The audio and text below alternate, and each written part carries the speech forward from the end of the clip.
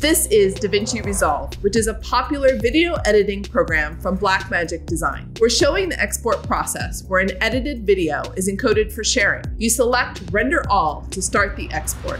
On the top of the screen, you can see the frames that are currently being encoded. In the middle, we're using our free public tool, the Intel Graphics Performance Analyzer, to show our activity on both our integrated and discrete GPUs. And at the bottom, you can see the progress bar blown up from the DaVinci Resolve UI.